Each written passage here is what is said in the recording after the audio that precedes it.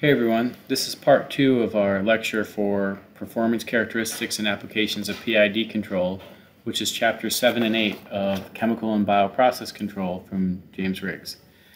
Okay, so last time we talked a little bit about the effects of proportional and integral terms on feedback control performance. And today we're going to start by looking at the properties of derivative action and then direct versus reverse acting as a controller setting, and go through a variety of different examples that show when we might incorporate a different mode of PID control. Okay, so the properties of derivative action. So again, if we think about a PID controller that's operating in derivative mode only, so the proportional and the integral terms are inactive, the position form for the controller, so the controller output is a function of time, would look like C, so C equals C naught, so the initial value, plus then the derivative term, which is the gain times the derivative time constant times the derivative of the error with respect to time. Okay, so we can go through and we can derive the transfer function for a derivative only controller. So if the transfer function for a derivative only controller is then going to look something like Kc tau d s. Alright, so what we did previously is we derived the overall closed loop transfer function, so which is in here we're saying it's the sense value, or it's actually ys divided by y specified. And again, this is just the product of the transfer functions from the input to the output over 1 plus the product of the transfer functions of the loop. So what I'm going to do is I'm going to skip the analysis that we did last time, and I'm just going to go right to the final form that we would get if we incorporated it all together and then put it into standard form. And this would look something like Kc, Kp, tau d s all over tau p squared s squared plus, in parentheses, it's going to be 2 zeta tau p plus Kc Kp tau d all times s plus 1. Okay, and so this right here, this is a derivative only control applied to a second order process. And then again here we're assuming the actuator is fast and the sensor is fast. Or you can also think about this as the combination of the actuator and the sensor give rise to a second order process. So now to see the effect of the derivative term, we can see here that the time constant itself doesn't change, right? But we can see this term right here, which is for a general second order process, this is going to look like something like 2 tau p. We'll just put primes here, zeta prime.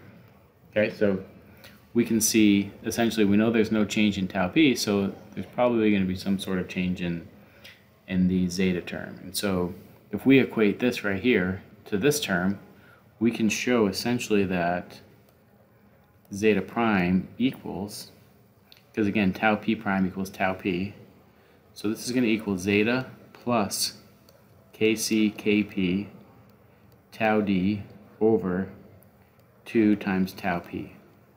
Right, so in all cases what you see is that there's no change in tau p, but because these terms are all positive, and again Kc times Kp has to be a positive number, so this term right here is going to be a positive number.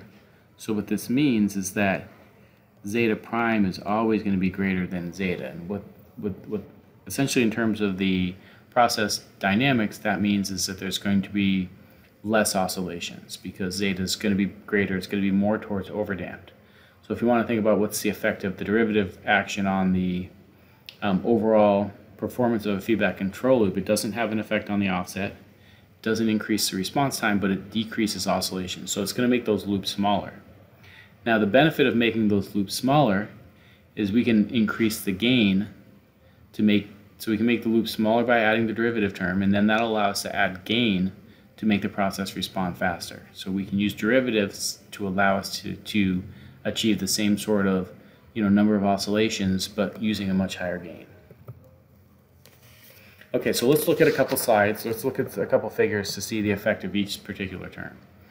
Okay, so shown on this slide, we can see on the top we have y, this is the control variable. This right here is the controller output. And this figure up here, A, is showing the overall output, and then this right here is the controller output by piece. So this would be the proportional term, the integral term, and the derivative term. Notice that there's two sides. We'll just talk about the left side. So this is essentially set point changes. So this is the performance due to set point changes, and over on the other side we're looking at disturbance rejection.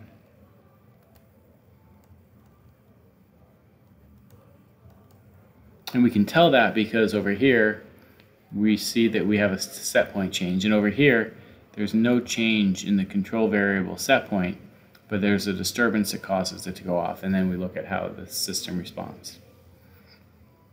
Okay, so for set point changes, you see here that initially when there's a large error, the proportional term dominates, and we can achieve a larger change in the proportional term because the derivative term is kind of counteracting it, so it's preventing it from overshooting as much. So these terms are essentially offsuiting each other to allow the response to be a little bit faster initially. And then the integral term, which you can see in here, is it just kind of provides that offset removal.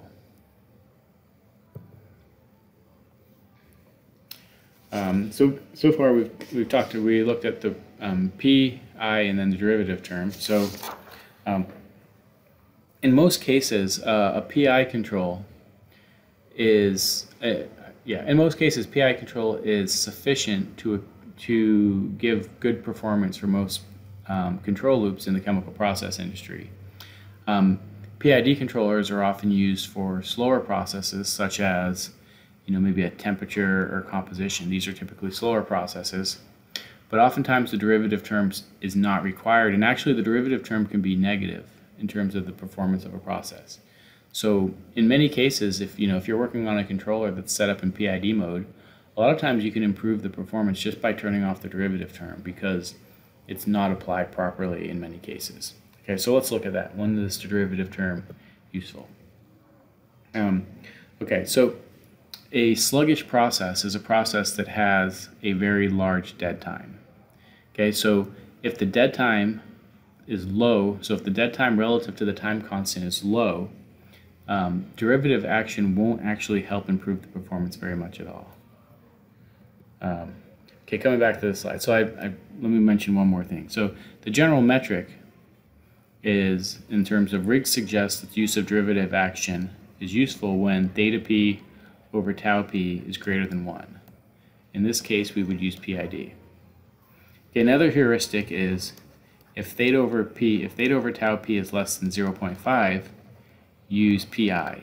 The derivative term won't help you at all, or won't help you very much that it's important for in this case. And so some cases in the middle here, so if this theta over tau p is greater than 0.5 or less than 1, here you might have to use a little bit of judgment. You can use the derivative term if it's not adversely affecting your process, and we'll see how that shows up in a little bit. Okay, so again, for the case where theta p over tau p is less than 0.5, you can see if we tune a controller for PI only, we get this white line, lighter line, and if we use it with derivative term, you see this darker line. So there is a little bit less oscillation, and the performance is a little bit different. But if you calculate the overall error, it's not going to be very different between these two. And by avoiding the use of the derivative term, you save yourself potential complications in the controller response, especially if you have severe disturbances to the process. Okay, so in cases where we have a high, and again, we're talking about theta p over tau p is greater than 1, in these cases you can benefit from PID control. Right? And the light line right here shows is that there's much more oscillations in here, and by adding the derivative term, it's essentially decreasing these oscillations. And also in the other case of the derivative, this is responding, or can respond a little bit faster because the use of the gain term can be a little bit higher. Okay, this is due to the process is a little bit sluggish, so the use of the derivative term is we can really crank that gain up and then the derivative term will have us back off when the process starts changing too much, and keep it from overshooting. Okay, one of the main issues that's associated with too much derivative action is you can get what's called derivative kick, so the process can stall out in some cases. So what we can see here is that here is the measured value. Maybe there was a disturbance that affected the process. So at some point the process was disrupted. Okay, once the process moves too far away from the set point, what happens is the controller is going to kick in, and if it's a slow process, it's going to take a while, and then all of a sudden the controller is going to kick in and it's going to try to bring us back down to the set point too quickly. If there's a high derivative term, that high derivative term is going to pull back on the derivative action and cause the process to go in the opposite direction. And that's kind of rinse repeat on the process. So you can kind of get this stalling out or stair step type of response because the derivative term, sort of thinks that the process is going to end up overshooting in the opposite direction, and is trying to prevent that from happening. So it essentially makes it take a little bit longer to respond because both the proportional term and the derivative term are too high. Okay, so let me give you a practical summary here. There are cases where it is best to only use P-only control. There are cases where it is best to use PI control, and there are cases that it's best to use PID control. And it's important to understand those and not over-control your system. So P-only control is sufficient if you have a fast responding process that doesn't require offset-free operation. So something like this would be level and pressure controllers. So for example, if you have an integrating process, an integrating process is a process that if you make a change to the process, it doesn't reach a new steady state. Right? If you are controlling an integrating process and it's fast responding like level or pressure, then P-only control will get you there, will give you the best control of the process. So integrating process, fast responding process that don't require offset-free oscillation, P-only control. P-only control will give you offset, so we just said that, on the oscillating process. If integral action is added, the control performance can decrease because it's not responding as fast as possible. P-only control is also useful if you have cases where you don't really care about offset, like if there's not a specific set point. And this is an example. This would be used when you have on a flow control loop, for example, where you have a valve positioner. So the valve positioner on the valve often has P-only control to keep the valve moving. PI control is used for most processes where offset-free operation. So for example, flow temperature composition loops, level and pressure loops, where they're self-regulating processes or non-integrating processes, and this accounts for typically about 90%. And then again, we said derivative action can be used, but again, for derivative action, we only use derivative action if we have theta p over tau p is greater than 1, or 0.5, and between 0.5 and 1, you can analyze the process. All right, so the next thing we're going to look at is the last settings. We have PID, and we can also decide, does the controller need to be reverse or direct acting? And essentially, you can think about this as, what is the sign? What does the sign of KC need to be? So oftentimes, the KC is thought to be, or is essentially set to be a positive value. All the PID are positive values. In some cases, you need the process to respond in the opposite direction in order to remain stable. So I will just kind of give you the summary right here. The summary is if the product of the gains, so product of the gains is less than 0, using positive feedback or reverse action will result in unstable behavior. Therefore, if the product of the gains is less than 0, we need to use direct acting. Okay, so the product of the gains, what that means is you have the gain of the controller set to be positive. The gain of the sensor is going to be positive because the sensor has to move in the same direction.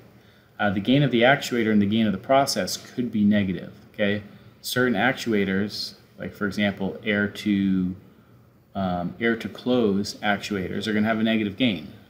More pressure, you close the valve. Higher signal, close the valve. Some processes can have negative gains as well.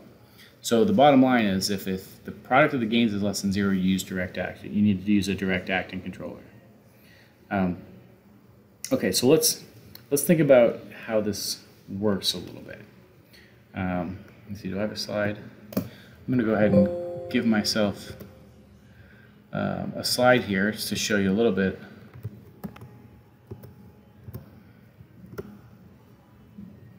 All right, so let's consider a case where ys is greater than y specified. So this would mean the sense value had increased relative to what the specified value is.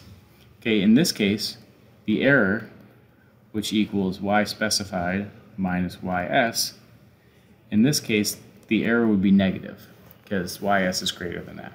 So if the error is negative, since Kc is positive, okay, if this is set up in, go back here, if it's set up in reverse acting where we're required to just add this, okay, if the error is negative, the gain would be positive, and that means the controller signal,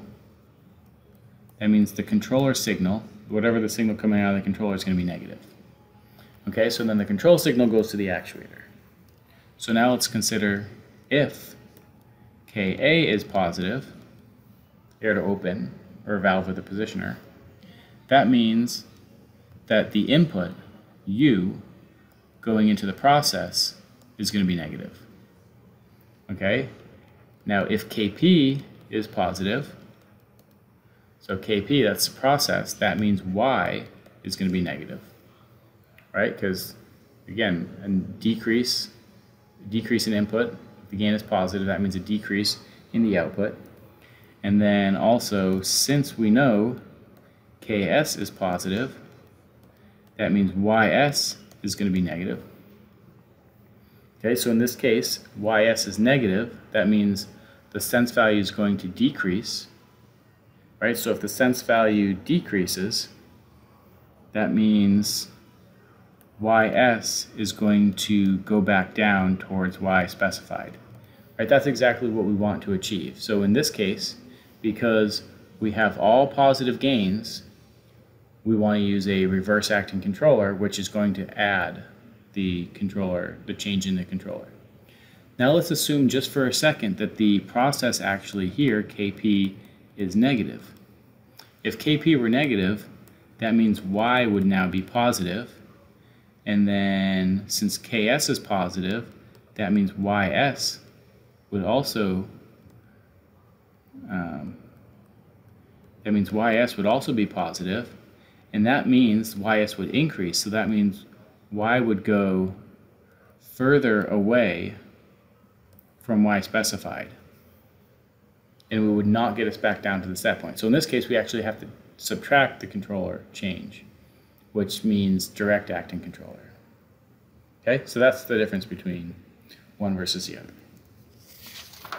All right, so let's look at the example. So maybe you can pause this and go through this example when I look at it here. So for a level control, we want to decide, do we want a reverse acting or direct acting controller? So first we want to look at the sign of Kp, the sign of Ka, and then work through the system. We'll go and say for this example that Ka is positive. It's an air to open. We'll say air to open. Ka is positive. Okay, so work through this example and tell me if we would want to have a direct acting controller or a reverse acting controller.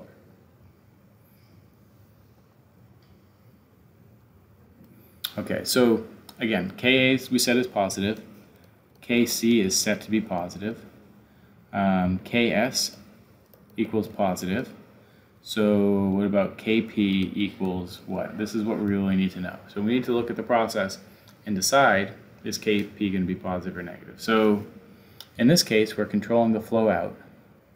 Okay, so if we're controlling the flow out, so essentially that's the input to the process. So if we increase flow out, which is our manipulated variable, this causes the level to decrease. All right, so that means our process would have a negative gain. Okay, so here, because the product of the gains is negative, we are going to use a direct acting controller. All right, so here's just shows a summary of the selection of direct versus reverse acting controller. You can read through these. This is essentially what we talked about previously. Next, we're going to go through a few applications of flow control loops, or applications of control loops. So first, we'll start talking about a flow control loop. Okay, so since the flow in the process, the flow response to the change in the valve opening, these are all very fast. The dynamics of the flow loop are most controlled by the dynamics of the control valve and the actuator. So here, the control valve and the actuator. Okay, so one of the issues of control loops is you can run into things that's called, you have issues of deadband. And so deadband is essentially how much you have to change the input to realize a change in the valve position. Okay, so you can think about it on a steering wheel. Like in some cases, your steering wheels are a little bit light. You might have to turn a certain amount in order to get the wheels to respond. That would be your deadband.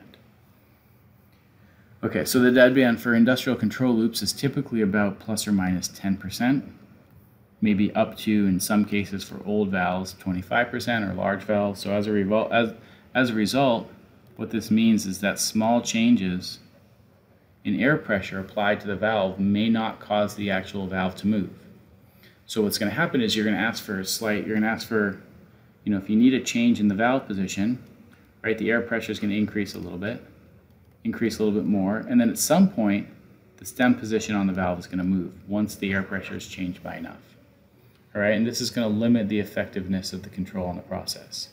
So which means that the valve is going to stick, and then it's going to end up jumping from position to position. So in order to solve this problem, valves often are equipped with what's called a valve positioner. And a valve positioner is essentially it's a P-only controller with a very high gain applied to the valve. And in this case, what happens is that the controller sends a signal to the valve positioner, and then the valve positioner moves to stem position as needed. Okay, so essentially, the valve positioner is telling the valve to open up and oscillate like this, such that when small changes in air pressure are given, the valve can move seamlessly to the next position. When valve positioners are used, the deadband is reduced to around 0.5%. So you can see automatically you can get significant improvements in control for these processes. All right, so let's look at level control loops. So for a level control loop, the dynamic of the sensor and the actuator are actually fast. So for a level control loop, if you need tight control over the set point, you can use a PI controller with a small amount of interval. Otherwise, generally for level, P-only control. And again, if it's an integrating process, use P-only. Pressure control loops are going to be about the same. So again, in some cases, pressure control loops are integrating, such as if it's a vent valve system. And there are some cases where pressure loops are not integrating, and they're self-regulating processes. For example, if you change the pressure on a steam line, right, the valve's going to open up, and then the system's going to achieve a new pressure. When you vent it, it's just going to vent to atmosphere, which is not really a steady state condition, it's more of a process limitation.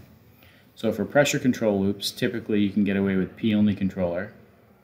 Again, unless you have a non-integrating or self-regulating process that offset elimination is important, and then use a PI controller. So you have to actually think about how the process is responding before you select the controller type.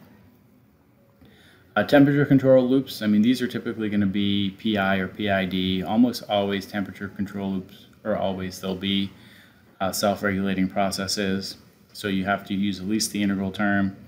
Really the test here is to determine the dynamics of the process, maybe run an open loop and fit a first order plus dead time model to an open loop response and look at what is the ratio of the deadband to the time constant. And if this is greater than 1, use PID. If it's not, just stick with PI control.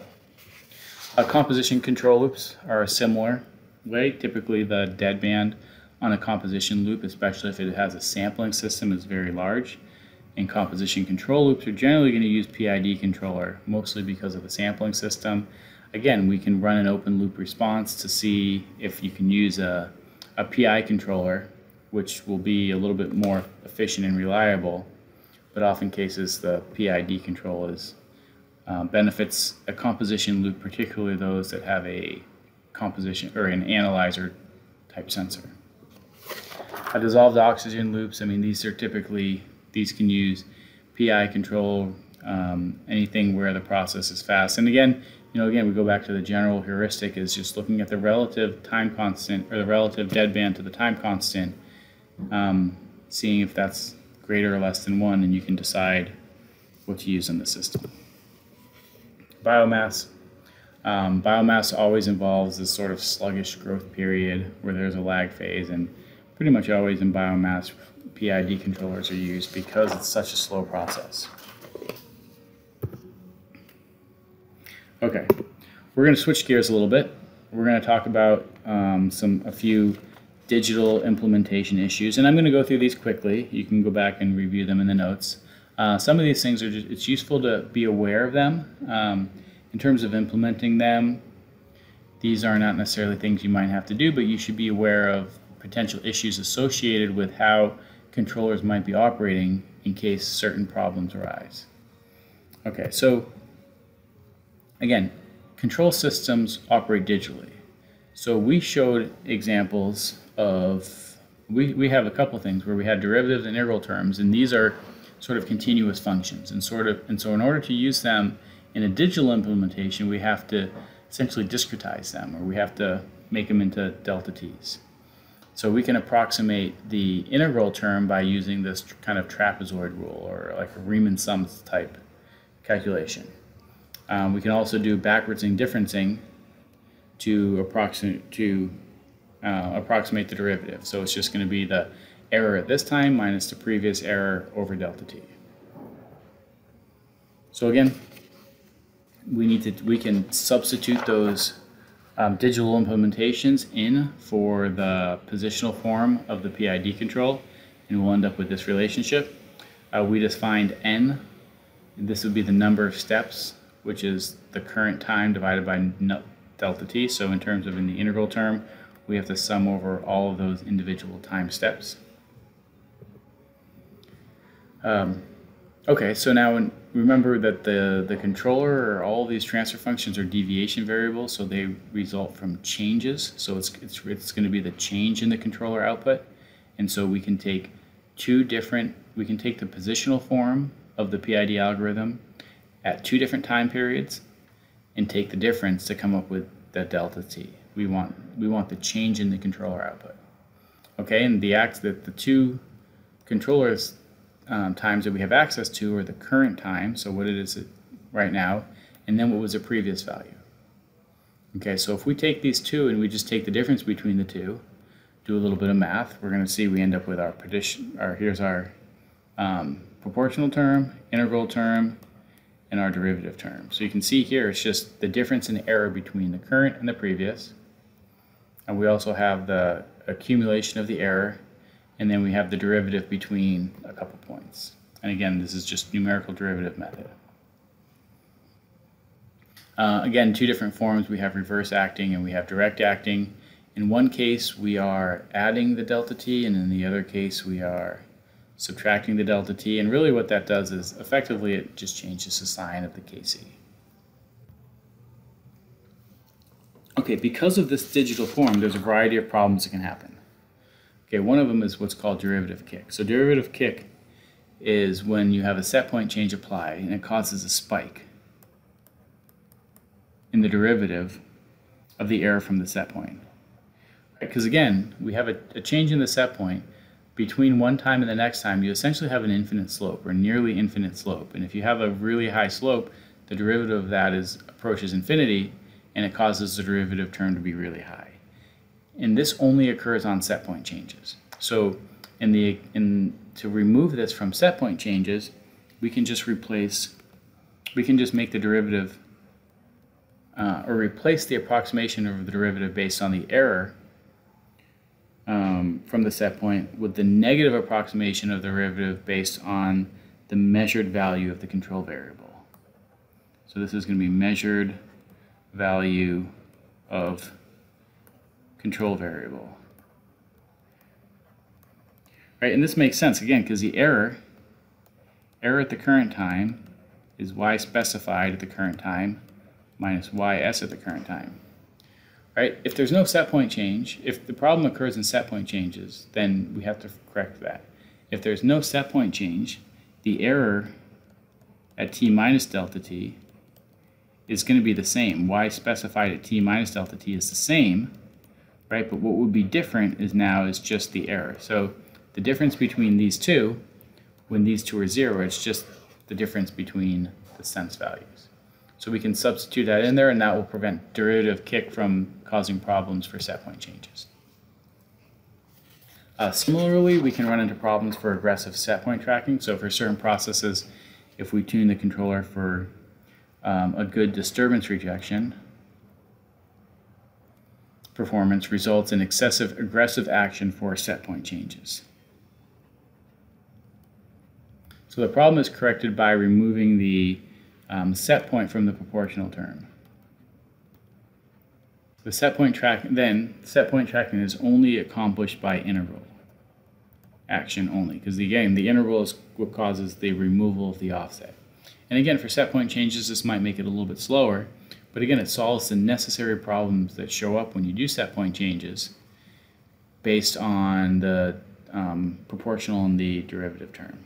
So again, in the same way that we looked at for the derivative term, we just replace the error in the proportional term with a sense value in the proportional term.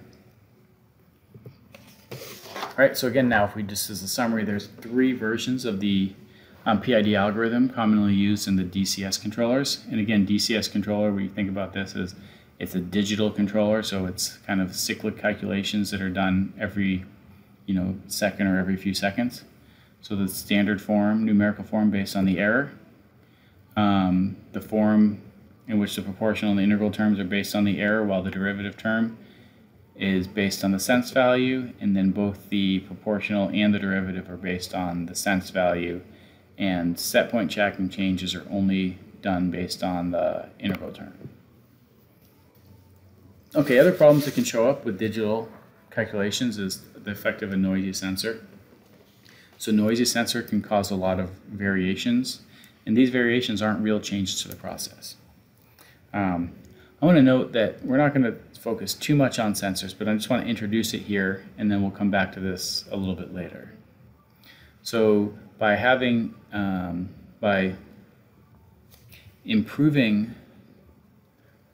by filtering the signal, we can remove some of these variations caused by a noisy sensor, and this actually will end up improving the general performance of the system. Okay, so shown here is the effect of the process response with a filtered sensor. So just to see how filtering can be done, so the equation, or the filtering, is essentially a first order process. So we're going to apply a first order filter. So what that means is we have tau f times, so we're going to filter the sensor signal. So we're going to have df, or dyf, so this is going to be the filter signal, dt, plus yf equals kf times ys. So the input for the filter is the sense value. The value coming out of the sensor is the yf, so that's our output. Now again, this one, k, the gain of the filter, this right here should be 1. And then there's going to be a time constant of the filter. And then this time constant of the filter is going to depend on how much filtering we actually do.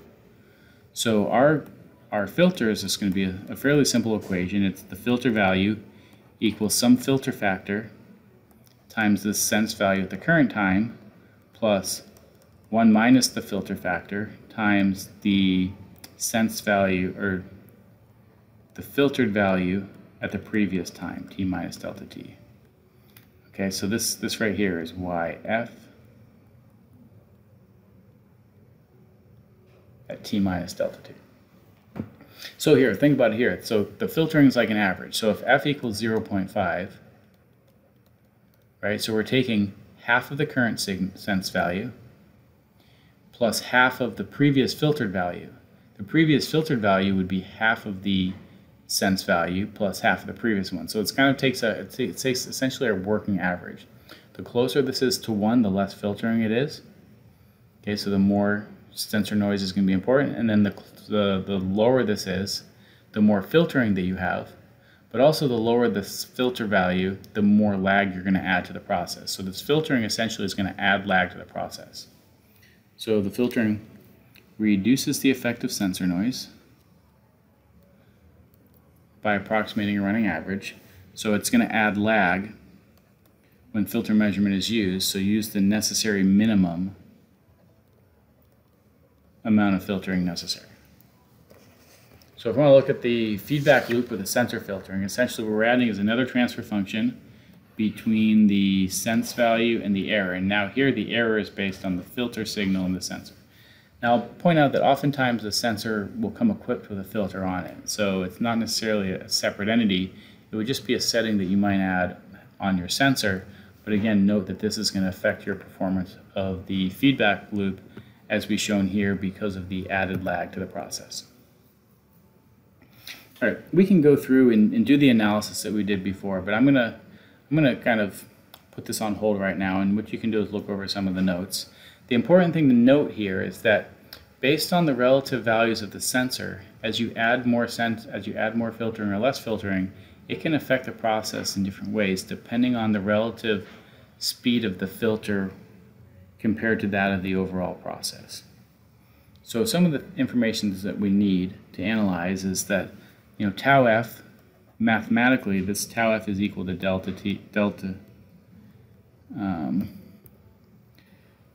going to be delta t times 1 over f minus 1. Okay, so as f becomes small, tau f becomes large.